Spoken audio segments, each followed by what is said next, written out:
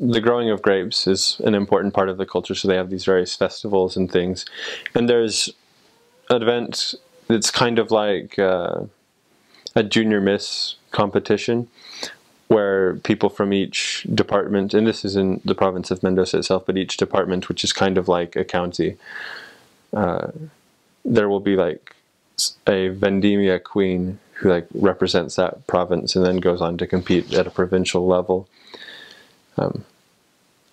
Gauchos are another part of the culture, I think, broadly across all of Argentina. I think it's more common in the north in areas like Salta.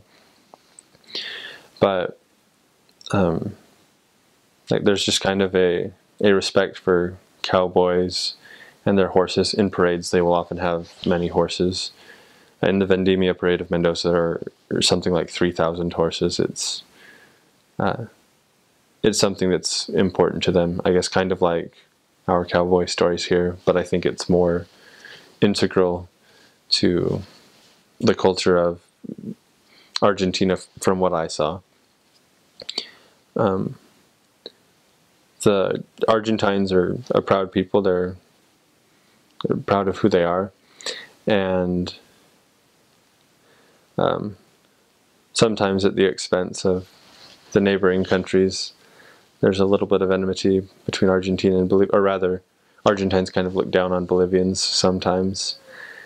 And there's a rivalry between Argentina and Chile, which is interesting because there are a number of Chileans living in Argentina and they would always be complaining about how Chile was better. But I mean, I love Argentines, so I was on the Argentine side. One other thing to mention about the language, I mentioned that like the double L and the Y have either a j or a y sound. In San Juan, they can't roll their R's, or don't roll their R's.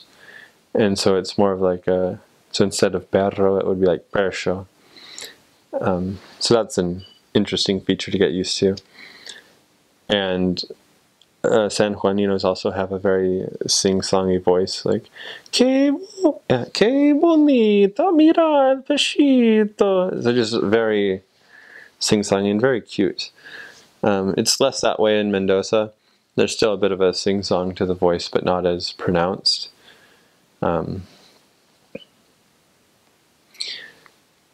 Another part of the culture would be the food, which is quite good. I'm a fan of Argentine food. It has elements of a Mediterranean diet, but has its own twist to it.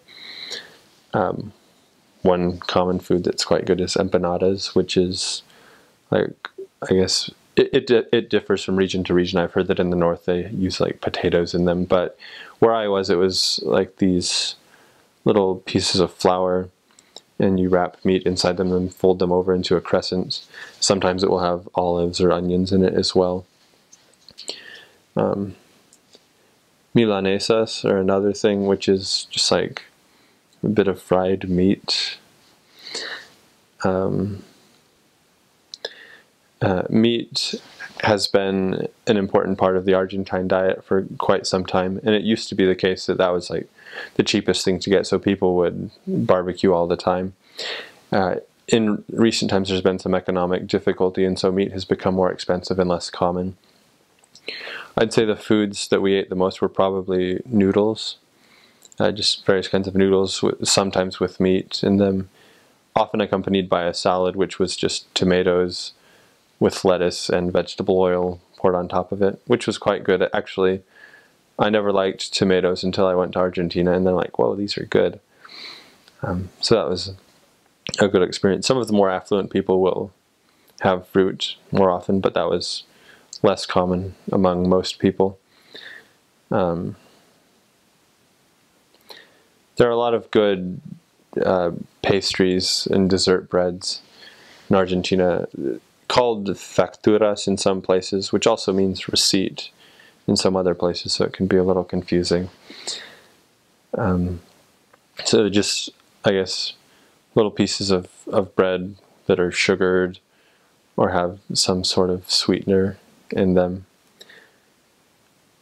With each meal, like bread is served, just like little bread rolls, and that's used to like scoop up the last bits of food, or like if you're having soup, to like kind of clean up the plate.